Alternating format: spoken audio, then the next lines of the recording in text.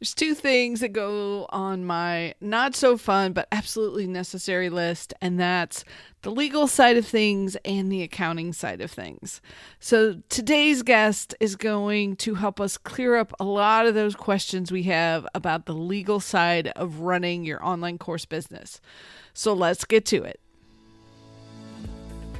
Welcome to the Course Creators HQ podcast, helping you navigate the latest techniques for creating and marketing online courses.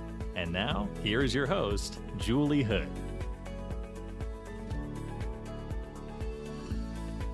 So Heather Pearce Campbell, really incredible attorney, all about helping online course creators and online entrepreneurs. And she has some amazing resources for you. And so I'm going to put all of those in the show notes at coursecreatorshq.com/85. That's coursecreatorshq.com/85. She has a business boot camp that you can get by email. She also does a monthly Q&A session with her, but you have to be on her email list. So I will have all these links for you in the show notes and at the link coursecreatorshq.com/85, because I'm sure by the time you finish listening to this, you will want to jump into everything that Heather has for you. So enjoy our interview. I hope you learn as much as I did from Heather Pearce Campbell. This is one of those issues I have been wanting to have her on since the very beginning of my podcast. She has so much good information for you. I think I heard Heather speak actually a couple years ago. So it's been in the works for a while, Heather. So thank you so much for coming today to help everybody out with all the legal side of things and kind of get us headed in the right direction. Oh, thank you, Julie. So great to be here. I love what I do. So you know me, I could talk all day long about it. I think we did first meet at a Jay Facette event a couple of years ago. I remember when we crossed paths. So that was fun. I'm glad to be back.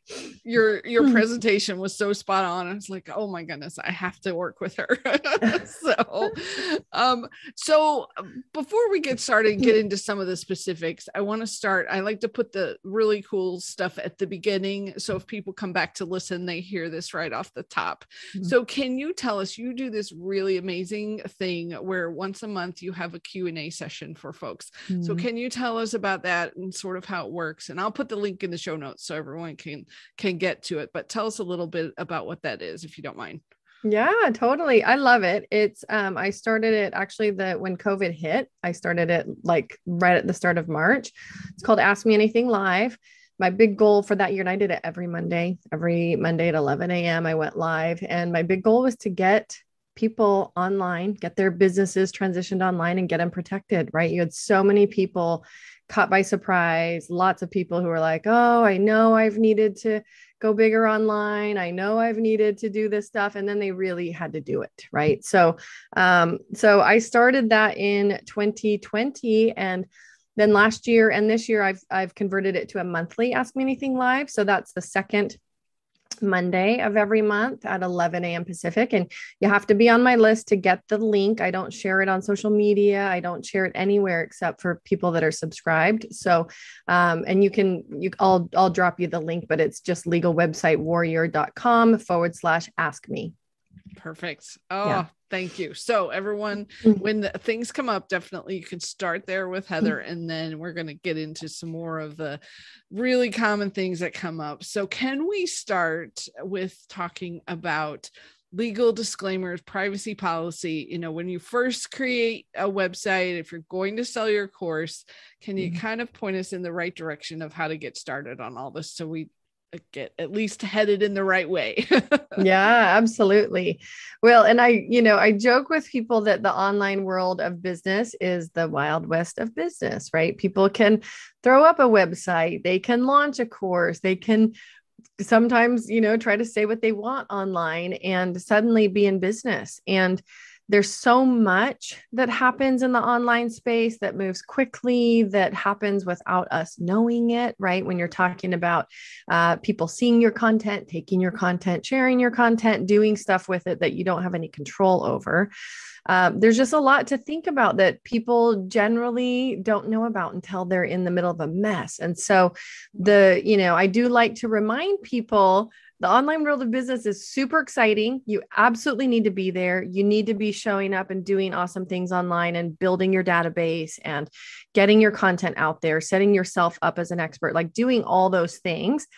And I like to slow people down just for a minute so they know, just like when you get in your car and you go drive on the highway or drive down any road in your town or your city, you're presumed to know the law, just like you're presumed to know the speed limit. And most people don't, especially in the online world of business. How would they know the law, right? So that's what's challenging about the legal world is that I call it a black box legal model. It's hard to get inside, which is why I'm so committed to education, and especially for the smaller businesses, the smaller entrepreneurs who don't otherwise generally have access to legal counsel, certainly not in-house legal counsel, helping them make every decision the right way and strategically when it comes to the law. So this is where I say a little of the right education goes a long way. It's like good. Driving with your seatbelt on. Yeah. Yeah. So are there some things that you would say, absolutely make sure you have this before you? Okay. Yeah, totally. The one thing, and I'm pretty direct, like when you're talking about what's absolutely required, and usually like from the perspective of what's required by law, you're talking about a privacy policy, right? Privacy issues are paramount, and it really doesn't matter the size of your business. You have to take privacy seriously because the penalties are real. And if your business is subject to a data breach, or, you somehow inadvertently expose personal information of your clients, right? I work with a lot of clients who collect quite a bit of data about their clients. They're in the health coaching space or business coaching space. And you think about the ways that we collect data, even inside of small businesses, questionnaires, and, all of these things that we have people fill out so that we can learn about their businesses before we provide our services. Or, coaches who have online programs and even enrolling in those programs sometimes, depending how the program is delivered. Like there's a lot of hybrid models where they get live coaching and they get access to recorded programs, right? Sometimes it's just about the course, but you're still collecting personal information, and it might be housed inside of your CRM, might be housed inside of the learning education platform itself, right? There's different ways that it gets collected. You have to handle your privacy issues the right way. So generally what this means is, if you are like most of my clients, your business is interstate, it's probably international. You're collecting information from people around the world, and that's how you want it to be, right? Yes. That's how experts in the online space want it to be. And if you're doing that, you have to be very aware that there are certain privacy regulations that apply, like the GDPR that everybody heard so much about a few years ago. So having a compliant privacy policy, you just can't be in online business without one. And a lot of people think, well, like, oh, I can just go to one of those, privacy policy generators, right? The question I have is, who is that generator built for? If it's a mass market solution, it's a solution for nobody. There's no such thing as a single client in a mass market. So that's a fit for. And it is why, the irony is that I really rail against kind of templatized type products. And yet I've created templates in my own business only because I serve such a specific niche. I'm not for everybody. I'm not for generally brick and mortar businesses. I'm not for big businesses. I'm not for most businesses, actually. Who I'm for are the very small business, the micro entrepreneurs, if you will, right? Experts, thought leaders, coaches, consultants, people who are building a business that needs to be a thriving, sustainable business so that they can essentially fulfill their purpose through their work in the world. And so, it's why I'm so committed to supporting people on that path, is I want their businesses to thrive. I want them to excel. I want them absolutely to create a phenomenal small business that serves themselves and serves their clients and allows them to do amazing work. So if you're online, step number one is make sure you understand privacy, get a privacy policy in place, and make sure it's a fit for your business. That's probably not going to be a template site online. Those can do real harm if they're not tailored, because there's two parts of privacy. There's saying what you do and doing what you say. And a lot of people think, oh, if I just post a document, if I just post this on my site, I'm covered. No, you're absolutely not covered. You have to understand the concept of data flows and how data makes its way into your business and who has access to it once it's inside your business, right? We all work with data processors, Infusionsoft, right? You and I have had conversations about email issues and other things. And we all work with a variety of what are called data processors. We're the data controller. We decide what gets collected. Data processors do the work of helping us process that information. So merchant accounts, CRMs, all of these online software systems that connect and talk to our websites and help transact sales and do all of these things that run our online businesses. Learning platforms, right? E-learning platforms. Those are another data processor. Yes. So there's two parts to it. And it's why I've built the business that I have, the way that I have, is that I believe you have to have core documentation first, and you have to have the education that transforms you as a leader of your business, because that is your job, to lead your business and to do that safely. And the marketplace really separates those things. If you're getting documentation, you're very often not getting any education around that and what it means for you. That's so true. I'm glad you mentioned that specifics, because I don't think I even realized that you had to do both pieces, have the privacy policy and make sure you're doing the second piece of the puzzle. So Thank you for telling us that. Yeah. Well, and one small example, you want to see that in action, is like somebody posts, how many times at the point of opt-in, have you gone to a website and it's like, oh, we will never share your information with a third party, right? Have you seen that? Or your information is 100% safe with us. No, it's not. Don't say that stuff on your site. Never say that stuff at the point of opt-in, because not only you're sharing it with probably like 5 third parties before it even hits your system.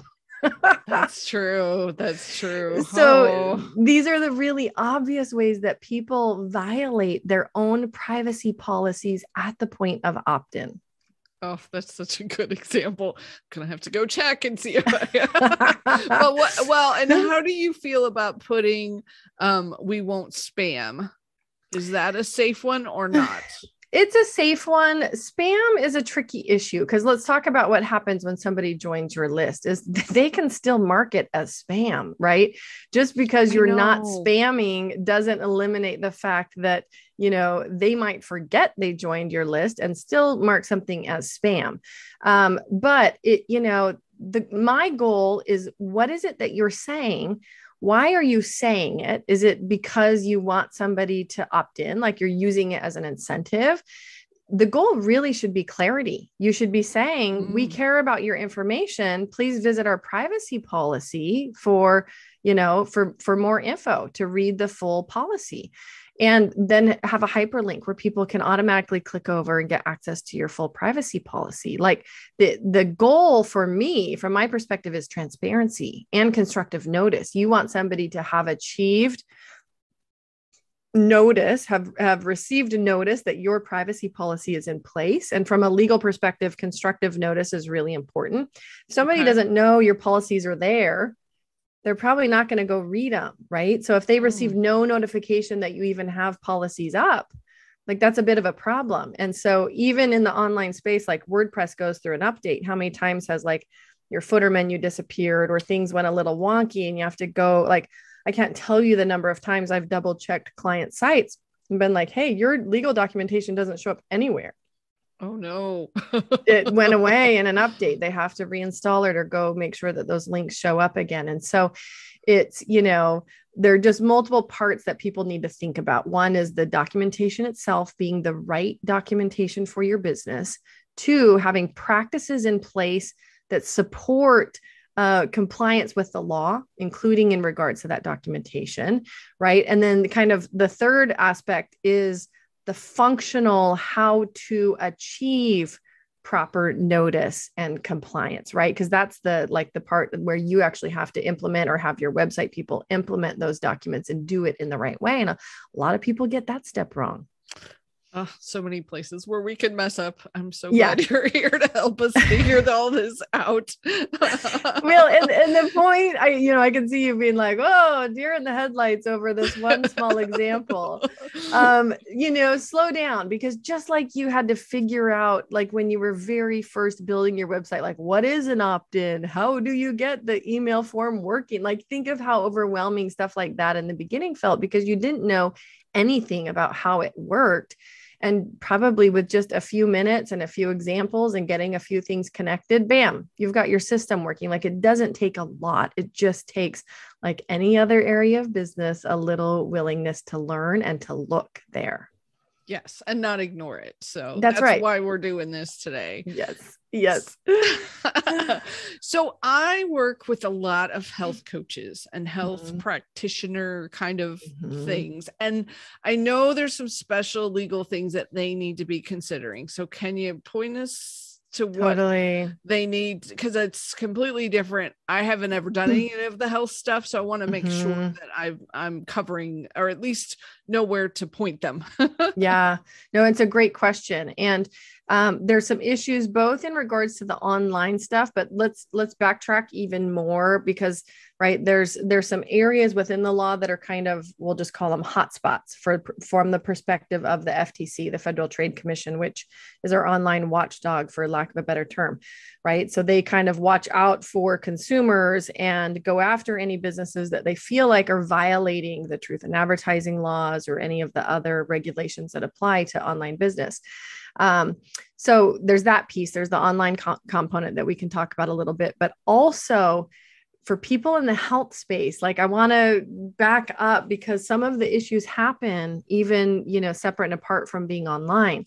The first thing that you want to, understand is, if you're a licensed professional, I work with a lot of folks who come from a background of being a licensed professional, whether they're a therapist of some kind, maybe they are in the physical space of therapy, a massage therapist, or they have an acupuncture practice, or, whatever. They really could be doing any kind of modality.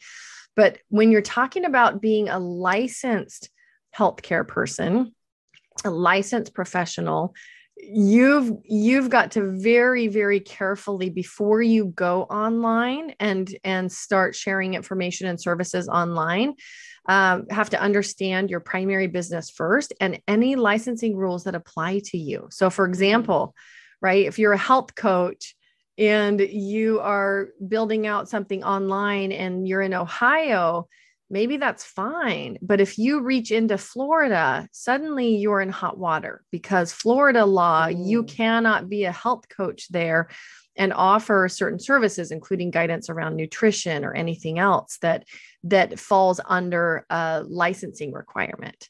So, step number one in anything that you're doing in the health space is to understand, are you subject to any rules that govern licensed professionals? Whether that means that you are licensed yourself and you have to obey the limits of your licensure, or are you precluded from doing certain things in certain states because you have to know about that before you go online and start offering services in all 50 states. Right?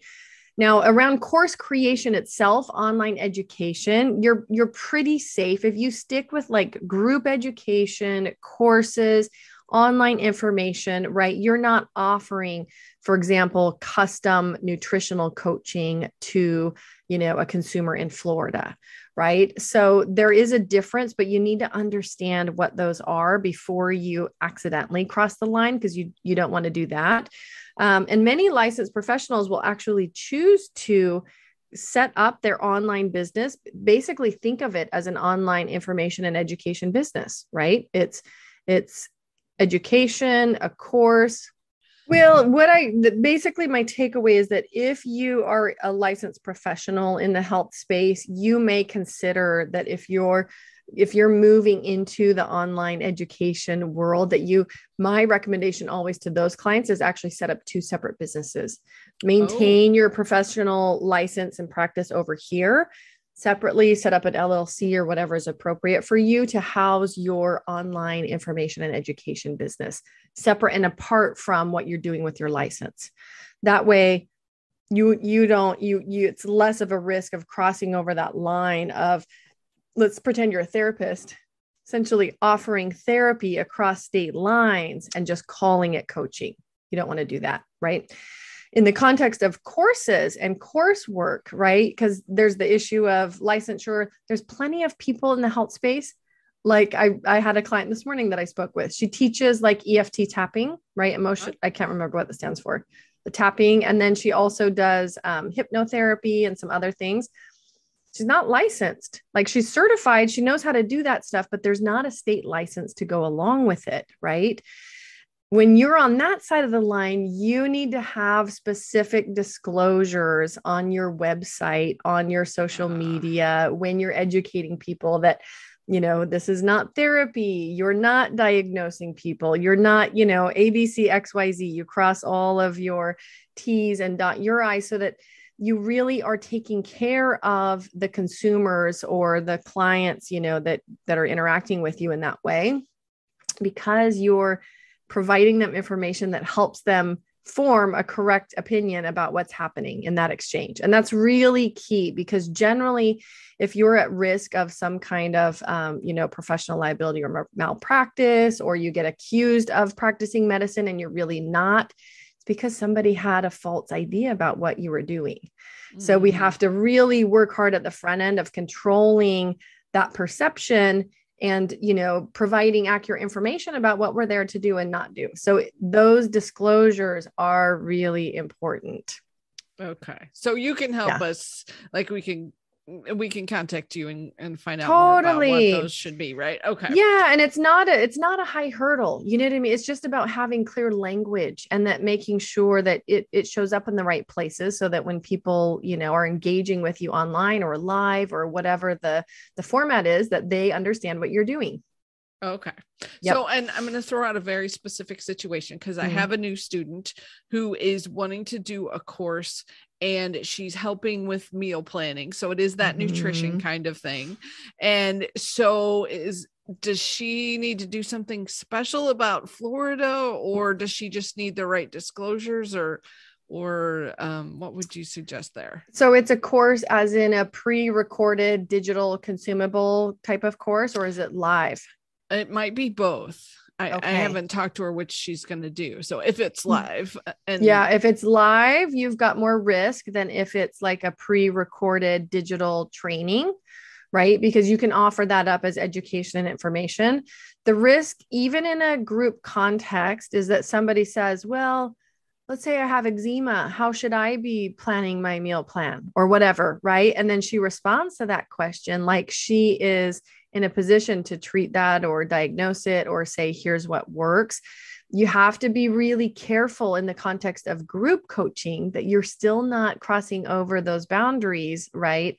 Of saying, yes, this is a fit for you, given your custom circumstances, your unique circumstances. So people do need to be very careful around their language, and especially in live programs, right? A lot of the language that they could be using is, well, in my experience, working with women of this age group, it's not that this is for you, that this is absolutely the right answer for you. Okay. Right. And always, if you've got questions about a medical condition, about a symptom, about anything else, you need to be seeking professional support, right? We need to have those disclosures very clear. So people do need to be very careful and walk that line carefully, because it's easy to step over. And when people are like, oh, she just gave me custom advice for me, that could be, one-on-one nutritional coaching just delivered in the context of a group program. Gotcha. Okay. I'm so glad I had you on. Yet another thing that I didn't know about.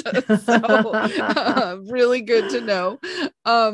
And let's move on real quick to photos too, because this one I did have an experience with a client.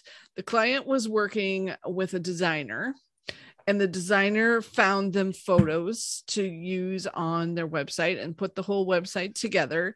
And it was probably a good 2 or 3 years later, suddenly they were getting legal notices that they needed to pay, I want to say at least $1,000, maybe $1,900, because the photos were infringing on legal rights. And so I always talk about this to make sure people are taking care of it, but point us towards in the right direction regarding photos. Yeah. Well, and whether it's photos, whether it's language like copy, it really doesn't matter what it is. The rule across the board, I tell my clients and anybody who will listen to me, if you have not created it yourself, have not hired and paid somebody to create it, or do not have licensing language in place, like let's say it's, it's free to use, you still need to have licensing language in place that allows for that use. Don't use it. People think like, oh, well, I could, I found it on the internet, or it seemed like other people were using this, or whatever the excuse is. Just don't do it. It's terribly problematic. And so, I often joke that just a big dose of personal ethics would fix a lot of these issues. That's a good point. Work with ethical people, be an ethical person, make decisions around content, understanding that if you did not create it or pay somebody to create it, it's not yours and you shouldn't use it, or have like I said, license in place to use it for free. And so always when you are visiting sites looking for content, pay for the content, get that little printable license, save it, keep it, have records showing that you crossed your T's and dotted your I's, because copyright infringement is no small thing. And even if somebody doesn't take you all the way to court, it's still problematic, especially if you're taking something and using it for a commercial purpose. Right? That's pretty unexcusable to use somebody else's content for making money in your own business. And I've had people in the past that say, oh, I just went out to Google and I found this picture and I'm going to put this into my presentation for my course. And I'm like, no. Right. And the add-ons to that are, be careful who you hire and work with. If you are hiring a marketing team, if you're hiring a design team or website developer, make sure that one, you've got contracts in place to cover that arrangement, that engagement, and that there is language that says, if they bring content to the table to use in your project, they represent that they have ownership rights to that content, right? And that ultimately you will be the owner of that once they deliver the project. Or two, just hire somebody who can create that content for you. Make sure that if you've got an independent contractor agreement in place, you have language that's appropriate to capture that content, right? And in different states, this is going to look a little different, but you want to generally be the owner of that content if you're paying somebody to create it for you. And so, make sure that you have those upfront contracts in place that govern that work and govern that relationship. And then just understand you're ultimately responsible for what other people do on behalf of your business. Doesn't matter that a design, like if you had a valid contract in place, you might have some rights to go after other people, right? For reimbursement or something. If you don't have a contract, you're up a creek. But you, even from like an affiliate marketing standpoint, if you've got affiliates running around in the world, sharing about your business, sharing content. I had a situation where a guy called me, a friend of mine who had an affiliate program in place. Somebody in China who was on his affiliate list snagged photos from a photographer and was sending them out with her emails to her list in accompanying his stuff. So he got sued for that because his affiliate did it. That's money in his pocket through an affiliate program. So just understand, people do a lot of crazy things in the online space because they stay ignorant of the rules, and just don't be that person. Do what it takes to be a leader of your business, to learn the rules and to make sure that anybody that you're working with also understands the rules. Oh, that's a good point too. Yeah. Training your team. Yeah. So I'm sure that everyone who's listened to this point is probably also having the deer in the headlights, like, oh my goodness, what have I done? Or what have I not done? So what are some next steps? Like if they want to get more from you or learn what they don't know that they need to know, how can you help? Totally. Well, and yet deer in the headlights, just understand business is a major opportunity and it comes with obligations, right? So it really is about balancing those things. It's like we should have obligations when we have these huge opportunities. And so I don't see it as like any additional burden. It just is what it is. Just like you have to learn sales or marketing for your business or anything else. This is one area that you just have to get some basic information around. I mean, a couple resources that I've created because I understand how hard it is to be I've worked with folks in this space for years and years. I understand how hard it is to get the information that you need, which is why I've created so many resources trying to educate people. So there's a couple things that I could point out that are easy, consumable, short, like easy to attend and get a lot of value. We've already covered one of them, which is the Ask Me Anything Live, right? Yes. Have a question, show up. You're going to also be, in a group and that will probably cover 20 other questions on the same call. I'll share with you, Julie, you can put it into your show notes.